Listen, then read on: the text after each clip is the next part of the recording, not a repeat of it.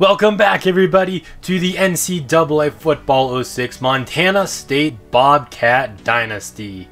These are the guys we're going to be pursuing during the in-season recruiting stage, starting with cornerback Brett Garrett. We're number 4 on his list currently. We need some offensive line help, so we're going to be chasing tackle Justin Moore. We're already number 2 on his list. We're going to need help more on the offensive line outside just the tackle. We're number 1 on this guards list. Defensive end is still a little bit of a need, so we are pursuing John White, and we are number 1 on his list, and might as well go after another tackle. That is why we are number 2 on Shannon McBride's list. Today we're playing the BYU Cougars. They got a pretty solid quarterback there.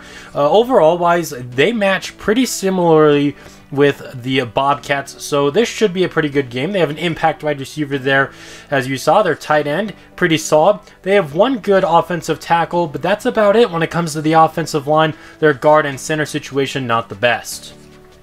They have one good defensive lineman, really, that's over an 80 overall, and their linebacking core isn't that great either, and their secondary really isn't much to speak of. So honestly, they feel like they're a pretty similar team to us. They do have some solid safety, so I guess it's more so just their cornerbacks that aren't the best. But we're going to be without our best offensive lineman, guard Kevin Green, who he's caught lying about why he's missing his exams. He's going to be missing this game and next week's game against Tennessee, so that is definitely going to hurt us. This is BYU's season opener. Montana State won last week in a heck of a game in Larry Stevens' debut game. He tossed 4 touchdowns. We ended up winning 28-24. And now the fans at Bozeman get to see their new superstar quarterback for the first time at home. BYU, they're the visiting team, so they get to select. They go with Tails. Tails never fails, except it does this time for them. And the Bobcats are going to choose to receive. Brandon Adriano on first down gets the carry, hurdles over a man, and picks up 7 yards on first down. Stevens drops back to pass for the first time today, flush to his left, and he's going to run instead. He's going to get brought down just shy of the sticks. 3rd and 1, we bring in Brian Brown, and he's going to pick up just enough to move the chains and convert on 3rd down. Fresh set of downs here. We're going to go play fake. Stevens is rolling to his right. He's going to take a shot here. That's Jesse Lester breaking through contact, and he's going to take it to the crib. Touchdown, Montana State. And that is actually Lester's first career catch with the Bobcats. Even though he was on the team last year, he didn't make any receptions. He had a drop, I think, last week. But here, his first catch as a Bobcat goes 60 yards for a touchdown.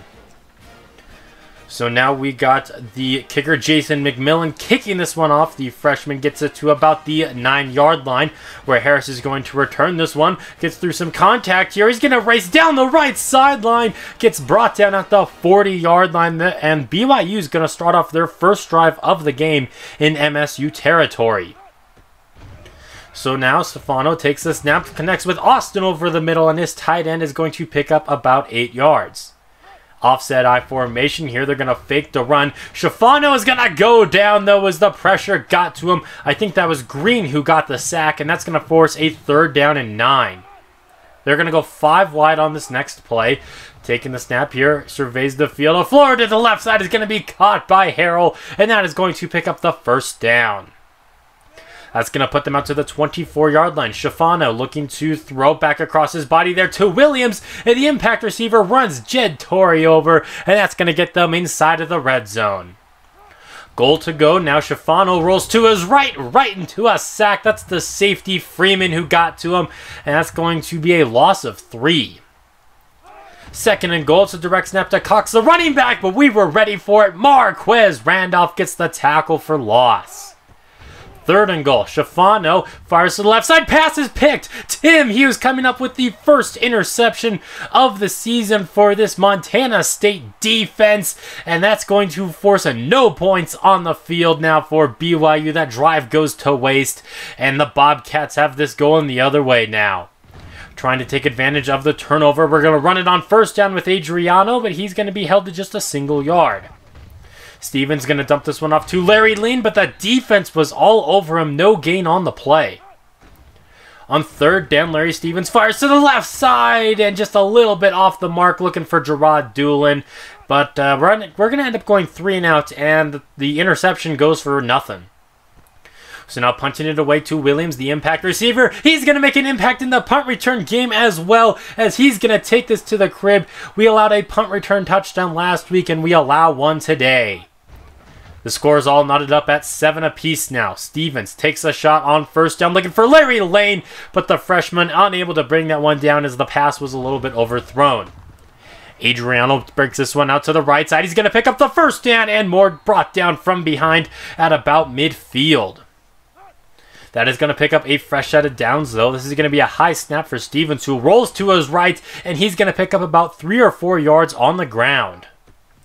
Stevens looks to pass again, rolling to his left. He's going to connect with Gerard Doolin, and that is going to pick up just enough to move the sticks. Once again, dropping back to pass is Larry Stevens, rolling to his right. Now he's going to run yet again. He's scrambled a lot so far in this game, and he's going to pick up the first down there. 3 carries for 20 yards for our quarterback. Toronto won it with the running back now, but he's going to be held to just 1 yard again. Stevens is going to try to throw that one to the running back, but he got hit as he let it go. That's going to result in an incompletion. Now on third down, Stevens is going to take off and run again, and he's going to pick up the first down and get brought down just shy of the 10-yard line. Trying to punch this into the end zone. We're going to fake the run. Stevens rolling to his right. He's going to throw at the last second, and there he's got Jesse Lester. He has 2 catches in his career as a Bobcat, and they are both touchdowns in today's game. That's going to put us up 14-7 now after that very nice throw and catch. 1st and 10 now for the Cougars. They're going to fake the toss, and the quarterback going to run it to the right side, picking up 6 yards. Dropping back to throw again. A floater to the right side. That's going to be off the mark and incomplete. 3rd and 4. They're going to run it with the fullback, Bullock, and he's going to be denied the first down. This defense forces a 3-and-out. Brandon Adriano to the left side. Makes some moves. Gets through some tackles and gets brought down in BYU territory. 1st down and 10. Now we're going to fake the handoff, and Stevens, he got hit as he let the pass go, and that is going to result in an interception to McLaughlin, and that's going to be the first interception in the career of Larry Stevens. The pass to the left side is going to be incomplete. Jed Torrey on the coverage. They're going to go 5 wide on 2nd down. Nugent makes the reception over the middle. That's going to make this 3rd down and 1. They're going to hand it off to Cox, but this defense was all over that. They came out in, with 4 wide receivers out on the field. They're trying to make us think they were going to pass. They tried to run it, but we were ready, and we get another stop on defense. Brandon Adriano to the right side. He's going to pick up 9 yards. He already has over 60 yards on the ground on just 6 carries. Stevens takes a shot over the middle on this next play, but it's going to be broken up. 3rd and inches now. It's a direct snap to Adriano, who breaks through some contact and picks up the first down. 5 wide on this next play. Stevens, he's going to take a shot here looking for Jesse Lester, but the pass is going to be overthrown and sail out of bounds.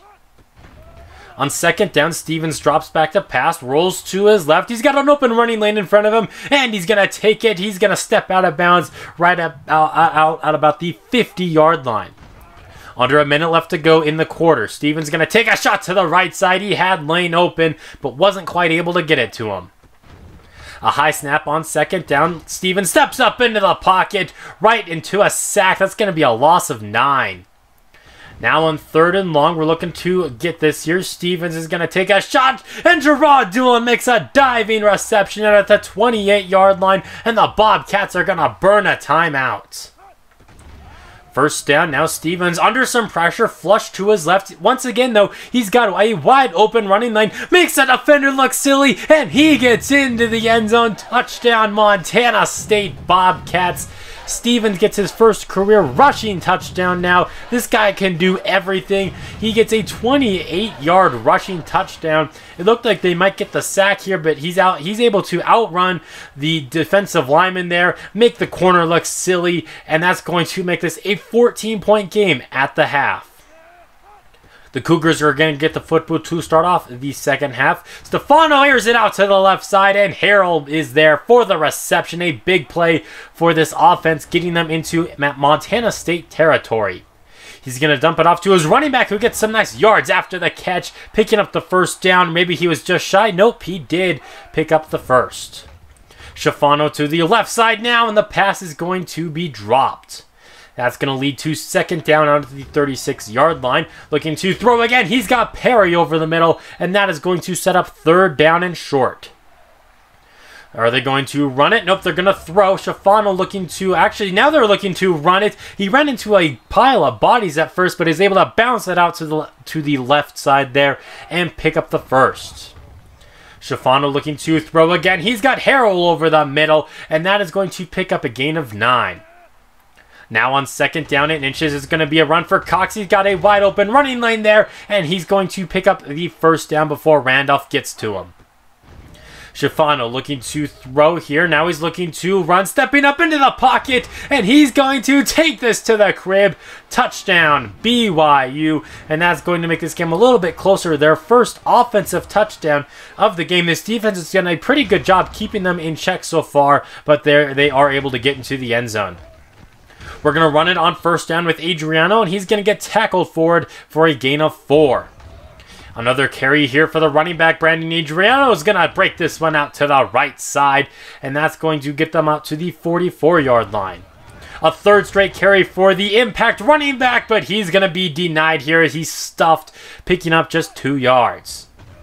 Larry Stevens looking to throw for the first time this drive, but he's not going to throw it. He's going to run another open running line. I mean, if they're going to give it to him, he's going to take it. 83 rushing yards so far for the quarterback. Stevens rolling to his right. You know what? Might as well scramble yet again, picking up another first down before getting tackled out of bounds. He's closing in on the century mark. Stevens now throws over the middle, and another pass that's just a little bit off the mark. He's been great for us so far, but once again, like I said last time, if you want to criticize him, you can criticize his completion percentage. He's currently under 50%. That was a nice throw, though, to set up third down and short. Stevens rolling to his left. Off his back foot, he connects with the tight end, Ryan, and that is going to pick up the first down. Under a minute left to play in the third quarter now. Stevens rolls to his right, takes a shot to the end zone, and that is part of the reason why he has a low completion percentage. There have been a fair amount of drops so far in these first 2 games. That one was a sure touchdown for Gerard Doolin, but he was unable to hold on to it. Last play of the third quarter is going to be a shot to the end zone, but it's going to be broken up there. That's going to bring us to the fourth quarter, where we're going to attempt a field goal here with Jason McMillan. He missed one last week, and he's going to miss one again. This one's going to sail wide left, and it's going to stay a one-score game with 5 minutes left to go. This BYU offense trying to go downfield and tie the game up, but the defense comes up clutch there with a sack, forcing a loss of 6. On second down, they're going to spread things out here, taking a shot to the left side. Harold makes the reception on the left side. We got some pressure on the quarterback, but he was able to throw it off his back foot, get it to his man. Once again, like last week, Jed Torrey, pretty solid coverage, but just, I guess, not good enough there. Schifano under pressure, and he goes down. The left tackle got beasted on there, and we get another sack. We got a lot of those last week, and we get another one here today. Schifano to the left side. Williams has the catch, but he was unable to get either foot in bounds. That's going to lead to a third down and long, and that's going to lead to a fourth down and longer. Marquez Randolph gets the sack, and that is going to give the Bobcats some prime position now to try to bleed this clock down, get into the end zone, kick a field goal, something, go up by 2 possessions, and hopefully win this game. But not if we're going to be turning the ball over. Luckily, we're not going to there. We fumble the football, though, and that's going to lead to second down and 21. We do recover, but just not good here. And then on second down and long, we're going to get sacked again now. That's going to lead to third down and a mile. So this offense, digging ourselves into a little bit of a hole. Third and long, Stevens is going to take a shot to the left, but the pass is going to be broken up. He was looking for Curtis Brown, and just like that, we got to punt the football away, and they're in prime position now to try to go downfield and tie this game up before the end of the game, and maybe even force overtime. A nice play made there as they get a good chunk play. Now a throw to the right side is going to be overthrown as it sails out of bounds. Second and 10, Schifano looking to throw yet again, and he's got his man Cox. The running back gets them inside of the red zone now. First down out at the 17-yard line. This is Cox on the run play, spins away from a defender and gets brought down inside of the 5. Almost 200 yards rushing for this Bobcat offense. Meanwhile, the defense has held the opposing team to just 30 yards rushing, but it's still just going to be a 7-point game. They're going to call that a drop on first down. That's going to lead to 2nd and goal. They're going to run it here with Cox, and he's going to get into the end zone for the BYU touchdown with just about a minute left to go in the game. But did they give this Bobcat offense too much time? Stevens is going to fire a strike over the middle there to Gerard Doolin. That's going to get us out to the 49-yard line. 46 seconds left to go. Stevens rolling to his right. He's going to take a shot there, and that probably would have been a touchdown if the pass was on the mark. 2nd down. Stevens is going to take a shot to the left side now, and Brown brings this one in inside of the 5-yard line. Curtis Brown, the freshman wide receiver, coming up with a clutch reception there, setting us up at the 4-yard line, using his speed there. That's so I guess his speed. I guess he did get past him, but still just a fantastic catch. We bleed the clock down to about 10 seconds left. Brandon Adriano gets into the end zone for his first rushing touchdown of the season. This one from 4 yards out, and that might just be the game winner with just 10 seconds left to go on the clock. All we have to do is get a stop on defense. All we have to do is just keep him out of the end zone. That's all, like I said, that's all we have to do. But first we got to stop this kick return, and we're not going to be able to do that. 50-40. Williams is going to take this to the crib. We already allowed a punt return touchdown. Now we're going to allow a kick return touchdown with zeros on the board. And we're going to go into overtime at 28 apiece. BYU selects tails again, and once again it's going to fail on them. And believe it or not, this is going to be the first overtime game in this series so far. This is looking like it's going to be a good one. BYU is going to start off overtime with the football there. The first pass is going to fall incomplete. Schifano looking to throw again, fires to the left side. Harrell makes the reception. That's going to pick up about 8 yards. Now on 3rd down, they're going to look to throw Schifano back across his body, and the pass is going to be dropped. That's going to be a pretty big drop probably, so now they're going to have to settle for the field goal. This is from 34 yards out. It is up, and it is good. So now it's the Bobcats' turn to match or even win the game with a touchdown. Stevens is going to run it again. He's done a good job at that today. He's going to pick up the first down there. Out at the 14 now, Stevens moving to his left. Is he going to run? He's going to run again and pick up about 6 or 7 yards. 99 rushing yards for him so far on the day. We're going to run it with Adriano, but this defense is going to get to him in the backfield. So now 3rd and 7. This is going to be a high snap for Stevens, and the pressure forces an incomplete pass. Probably a good incompletion, as there probably would have been a pick on that play had it been where he wanted it to go. So we're going to have to bring in McMillan, and now he finally hits a field goal. He is 1 of 3 in his career, and that is going to bring this to double overtime. The Bobcats get the football to start off this second period here. Taking a shot to the end zone. Touchdown, Curtis Brown. It just took one play, and we're going to extend this now. Not necessarily a triple overtime, because now the Cougars have got to match this, but what a beautiful throw and catch there that got us into the end zone. If only we could have done that last time, we could be on top of this game now. A nice run there for Cox. You know, they're getting their running game kind of going now later in the day. We did a good job at shutting it down at first, but now it's kind of picking up. Taking a shot to the end zone on this next play, and that's going to go down as a drop. Could have matched the Bobcats' score there. Stefano looking to throw. He's got time in the pocket. He's got a man open in the end zone. Touchdown, BYU. That 11-yard pass is going to knot things up after they hit the extra point. And now we're headed to triple overtime. Stefano looking to throw, and the pressure is going to force an incomplete pass. So they're going to spread things out now on 2nd down. Now Stefano's looking to run it himself. He's going to pick up the first down and more. Brought down by the ankles there at the 10. Goal to go now. Stefano's going to throw to the end zone, and the pass is going to be just a little bit off the mark and fall incomplete. 2nd and goal. Stefano to the right side. The pass is once again off the mark. Now on 3rd and goal, can this defense hold? He's got time in the pocket. He's going to take a shot to the end zone. Touchdown, BYU. This is going to be a 10-yard pass. A beautiful throw and catch there. Once again, we were pretty good in the coverage, but you can't defend a perfect pass. Look at this replay. Like, Brock Eugene was all over him, but was unable to break that one up. Now they've got to go for 2, and Cox is in for the 2-point try. And that's going to give them the 8-point lead now. We've got to match them. 1st down now. Stevens rolling to his right. Is he going to run? No, he's going to throw out the last second for Larry Lane. Touchdown, Bobcats once again. Just a one-play drive. That's what we've done for the past 2 overtime series for MSU now. Stevens rolling to his right. I figured, why not screw it? I'm going to take a shot to the end zone, and it works out there. Going for 2 now to match them. Stevens is going to take it himself, but he's going to be denied as Larry Lane was unable to hold his block on the left side. And that is going to result in a BYU victory, 46-44.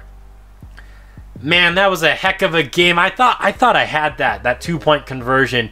I ran it with Stevens to the right side. I thought I had it, but unfortunately he was unable to hold the block. The wide receiver was. That is going to go down as my #1 greatest game, and it definitely will be the #1 greatest game in my mind, no matter what the game says, you know. That's definitely the #1 game. Larry Stevens, 4 more passing touchdowns for him. He did have an interception, and he was under 50% completion percentage. But if you ask me, it's not his fault that we lost this game. It's not Adriano's fault. It's none of the receivers' fault.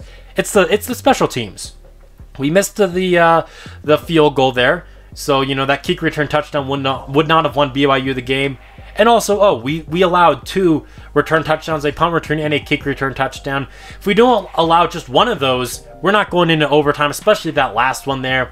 So if we're going to be doing any finger pointing, we're going to be pointing towards the special teams.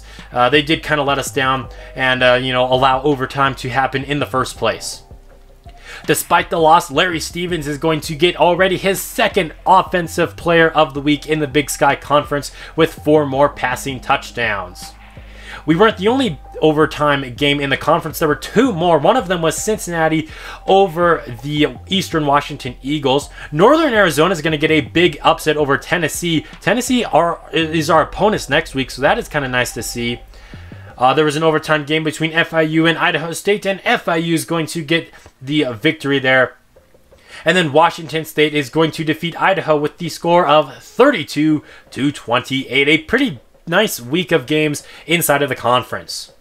Well, that's going to do it for this video. Thank you all for watching, and until next time, this has been Jeffrey, reminding you to stay moist.